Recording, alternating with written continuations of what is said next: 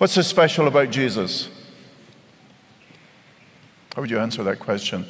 That's the question really being answered in the book of Hebrews, where the writer presents the superiority and the uniqueness of Jesus. May I ask you to open your Bibles to Hebrews chapter 10, this wonderful passage, because this Good Friday I want to remind you of this profound truth that the sacrifice of Jesus the Christ on the cross is an unrepeatable sacrifice. It is the ultimate sacrifice. It is the unique sacrifice. It is the perfect sacrifice. And this belief on Jesus dying on the cross for our sins as the perfect sacrifice is central to the message of Easter. Let me read with you, first of all, Hebrews chapter 10, verse 11. In the Pew Bible, it's page 1006.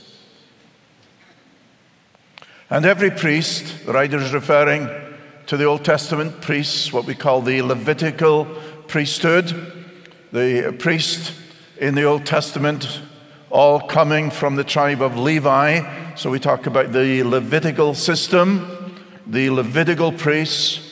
Every priest stands daily at his service, offering repeatedly the same sacrifices which can never take away sins. But when Christ had offered for all time a single sacrifice for sins, he sat down at the right hand of God. Isn't that a magnificent verse? Verse 12, let me read it again. But when Christ had offered for all time, think of that, for all time a single sacrifice for sins, he sat down at the right hand of God, waiting from that time until his enemies should be made a footstool for his feet. For by a single offering he has perfected for all time those who are being sanctified.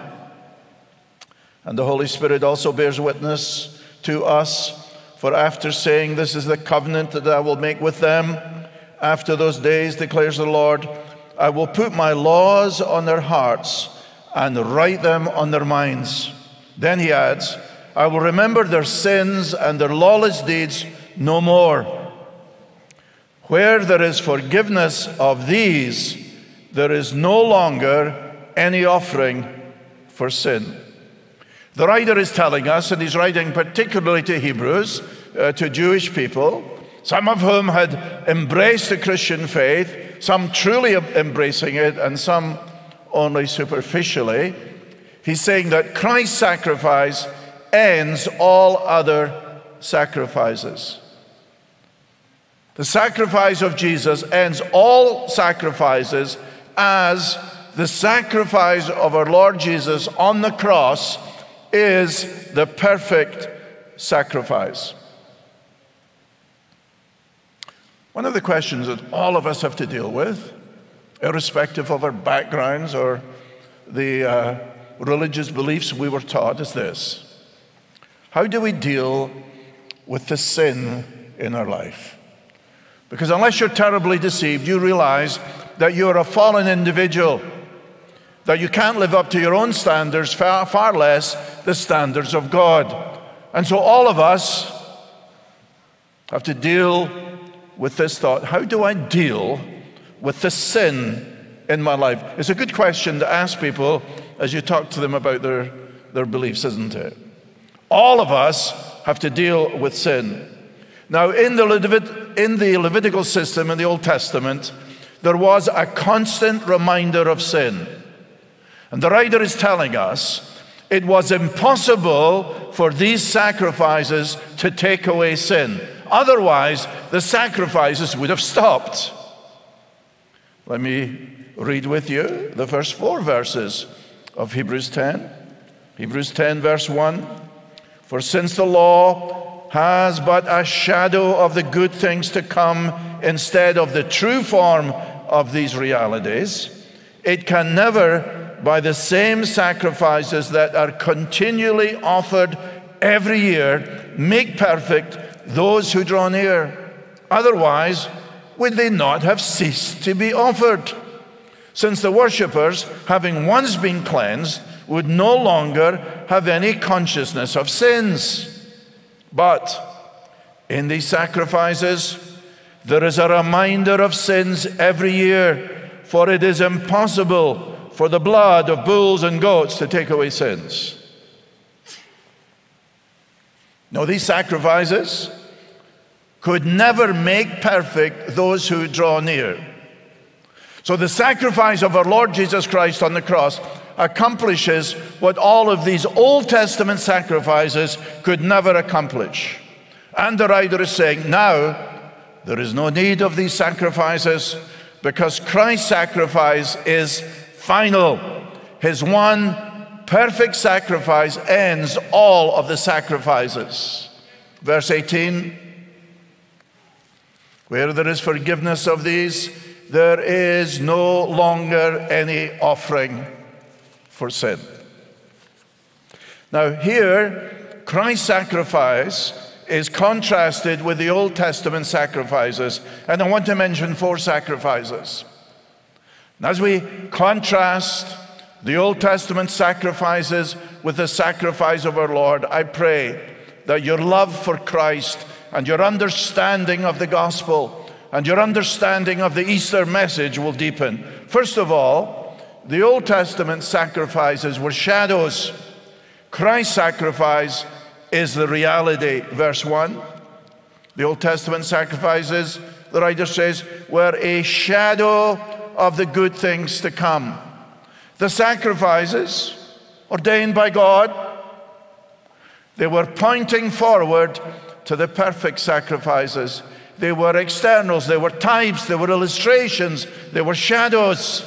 But the writer says, verse 1, they were not the true form of these realities. Christ's sacrifice was the reality, was, to use the language of verse 1, was the true form. It was the answer to all of the Old Testament sacrifices. The Old Testament sacrifices were just the preliminary outline, as it were, but Christ's sacrifice is the finished product. Did any of you ever receive at Christmas, I did as a little boy, painting by numbers? You ever heard of that? And it seemed to be most of them were of ships in the ocean, at least the ones I got. And so you got painting by numbers at Christmas, and here is a scene, and it's divided up into little sections, and each section has a number which corresponds with a color. It was oil paint in my cases, and if it was number 2, you look at number 2 of the oil and you would paint it in. You started with the outline, but as you finished it, there was this beautiful colored picture. The best pictures I ever painted. I needed the outline.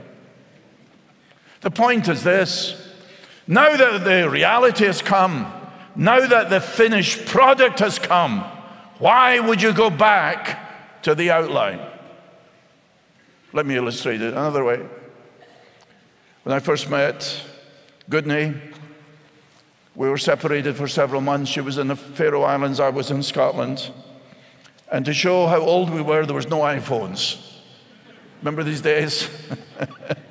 No internet, no cell phones. And before Goodney left, she gave me this beautiful picture of herself. Now, do you think I looked at that picture often when we were separated? Of course I did. I looked at that picture every day of this beautiful Scandinavian little woman. After several months, she very wisely left the Faroe Islands because she was just crazy about me, and she came down to Scotland.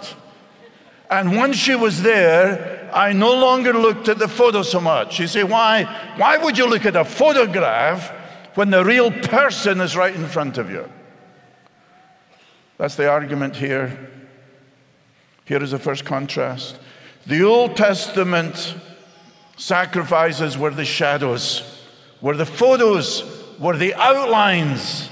But now there is the reality of the sacrifice, the perfect sacrifice of our Lord Jesus Christ. Don't go back to the shadows. Sometimes people want to go back to the shadows. Don't do that. Here's the second contrast. The Old Testament sacrifices were offered daily. Christ's sacrifice was once and for all. I love that. Do you know this verse 1?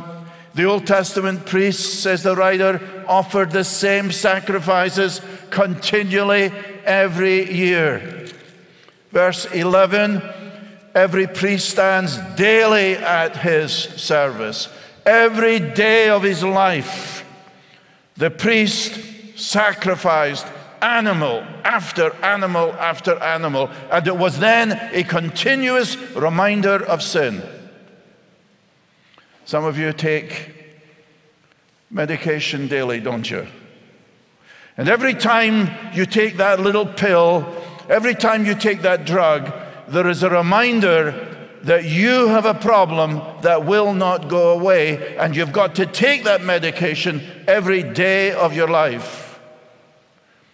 It is, says the writer, verse 3, but in these sacrifices there is a reminder of sins every year.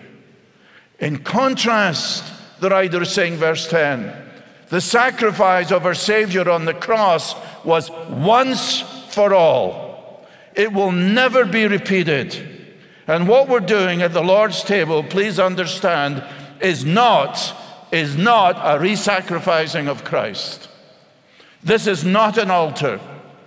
We do not have an altar at Calvary Church. That surprises some people.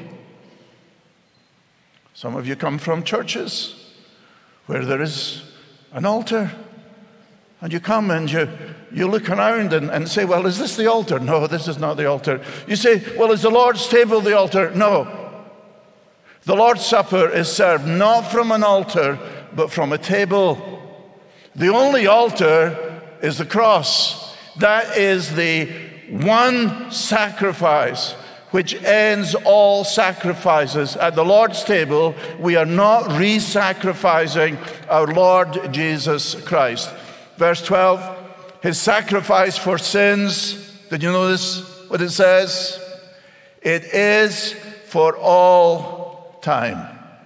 But when Christ had offered for all time a single sacrifice for sins, I love that. It is a perfect, unrepeatable, unique sacrifice. The Old Testament sacrifices were not only offered daily, they were offered repeatedly. The priests, verse 11, were offering repeatedly the same sacrifice over and over again. When one priest died, he was replaced by another. There was seemingly no end to the repetitive ritual of the Levitical priesthood and sacrifices. And the writer is saying in his argument here in chapter 10 that the repetitive nature of the sacrifices demonstrates that the system was inadequate. And by the very virtue of the repetition of the sacrifices, there was a continual reminder of sins.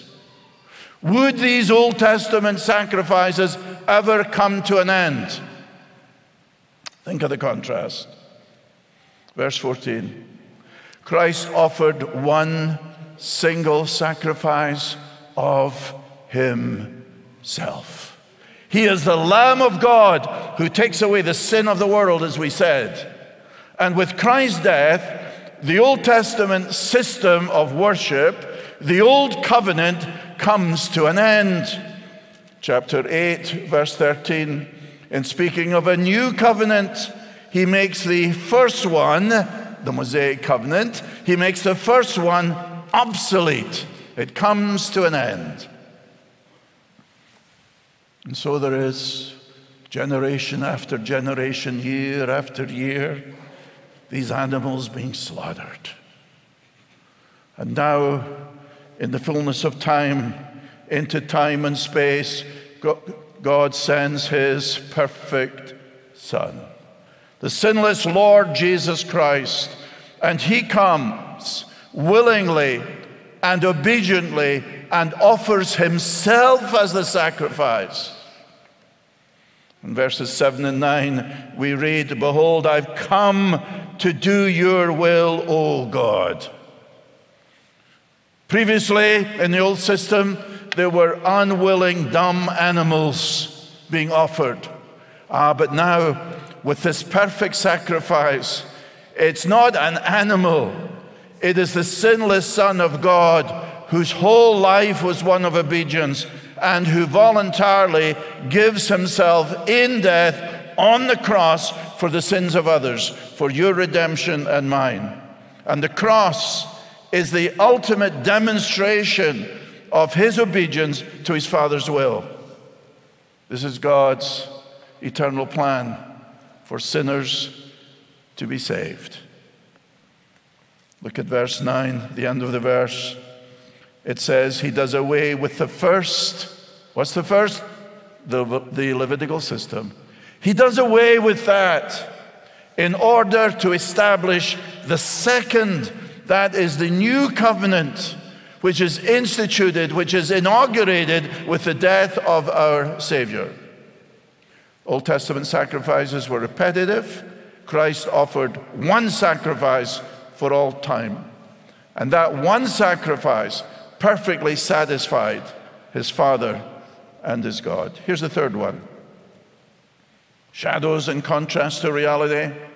Daily in contrast to once for all. Third, the Old Testament sacrifices were offered by priests standing. Christ sat down after his sacrifice for himself. If you know anything about the Old Testament tabernacle and Solomon's temple, there was no chairs in the tabernacle. There were no chairs in the temple. Oh, there was a table, there was altars. In the Holy of Holies, there was the Ark of the Covenant. There was the mercy seat, but there were no chairs. The Old Testament priests never sat down, symbolizing that their work was never done. Verse 11, every priest stands daily at his service. Notice the emphasis on the word daily, offering repeatedly the same sacrifices which can never take away sins. There was always another sacrifice to be made. And so they're offering their sacrifices standing. After the perfect sacrifice is made, what does the Lord Jesus do? It says, he sat down at the right hand of his Father. Christ sitting down at God's right hand demonstrates that his work, the work of salvation, and how wonderful this is completely, finally, and perfectly completed. When Christ, verse 12, had offered for all time a single sacrifice for sins, he sat down at the right hand of God. His work is done, he sits down. He does not keep on offering the one sacrifice of himself. No, his sacrifice is perfect. It never needs to be repeated. It never will be repeated. F.F. Bruce writes, a seated priest is a guarantee of a finished work and an accepted sacrifice. He sits down at the Father's right hand, demonstrating that his Father and his God is perfectly satisfied with the sacrifice of his Son. The right hand is the place of honor, the place of glory. The debt of sin has been completely paid by Christ. Yes, the debt of sin that you and I have accumulated has been completely paid by our Lord Jesus, who's now exalted to the Father's right hand. And we see in verse 13 that he is the ruler and the victor of all, waiting from that time until his enemy should be made a footstool for his feet. Yes, on the third day he rises from the dead. No enemy can thwart his perfect work and sacrifices, and all of his enemies will soon be under his feet. He is the victor over all, having accomplished The work that the Father sent him to do as he offers himself as the perfect sacrifice. And as we've thought over the last few Sundays, as we've looked at Matthew 24 and 25, he's now, as we are waiting that day, when he'll return with power and glory, and all of his enemies will be vanquished, and he'll set up that wonderful, glorious reign. Here's the fourth and the final one, contrast. The Old Testament sacrifices were ineffective. They only covered sin. Christ's sacrifice is efficacious. It takes away sin forever. Old Testament sacrifices only covered sin. Did you notice verse 4? It is impossible for the blood of bulls and goats to take away sin. The Day of Atonement, Yom Kippur, was a yearly reminder to Israel that its sin had to be covered so they could continue to have fellowship with God.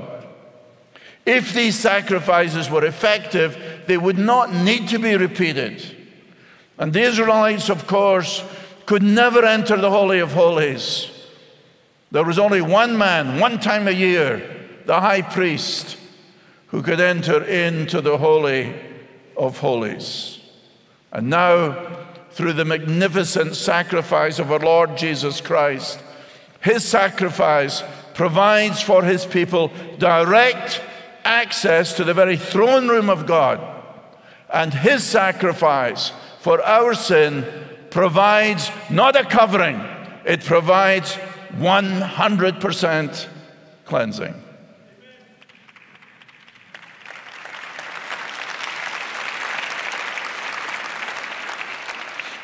Brothers and sisters, allow this truth to grip your hearts. Verse 14, listen to this. Think of it. Think of the power of the cross. We're singing about it. Think of the power of the sacrifice of our Lord Jesus Christ. Think of the power of his blood. For by a single offering, what's the single offering? His death on the cross. For by a single offering, he has perfected for all time those who are being sanctified. Isn't that wonderful? For all time. And the Holy Spirit, through Jeremiah, bears witness to the covenant God made, that new covenant which is inaugurated by Christ's blood, by Christ's death, as we'll celebrate in a minute. It provides what the old covenant couldn't do. Now God's law, verse 16, is planted in our hearts and our minds, and divine power is given to us to obey God's commands from the heart. With the Old Testament sacrifices, there was a yearly reminder of sin, verse 3. But with our Savior's sacrifice, there is no such reminder of sins. Verse 17, can you grasp this? Then he adds, I will remember their sins and their lawless deeds, what? No more. My brother, my sister, the debt of your sin, I understand it's huge. I understand you consider yourself to be the chiefest of sinners, but that debt of sin has been completely and for all time paid. Never again will God bring that sin before you. Your sins and your lawless deeds, we read, verse 17, he will remember no more. Think of that. You ever done something wrong? Perhaps offended your wife or your husband or a friend, and they say they've forgiven you, but you get into another argument about something and they revisit the past. We tend to do that, don't we? We like to go back and dig up the past and bring the worst that people have done back to them and shove it in their face, as it were. Isn't that wonderful that God never does that? You say, well, I'm a very unworthy person, John. Yes, you are. In fact, you're more unworthy than you really think you are.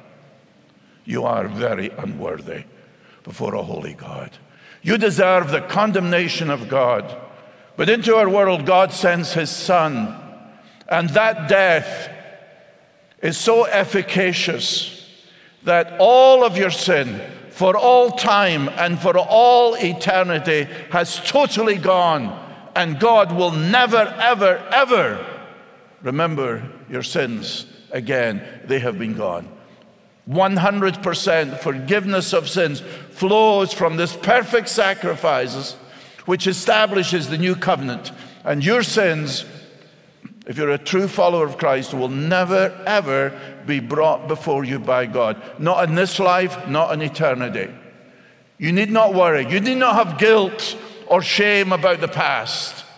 It's covered by the precious blood of our Lord Jesus Christ, that wonderful, irrepeatable, unforgettable sacrifice of our Savior on the cross, that he remembers us no more. 2 concluding questions. First, have you received the forgiveness of all your sins? Have you? Perhaps you've been raised in a religion where you've offered sacrifices. Here is the true God, God incarnate, who by the one perfect sacrifice of himself ends all sacrifice.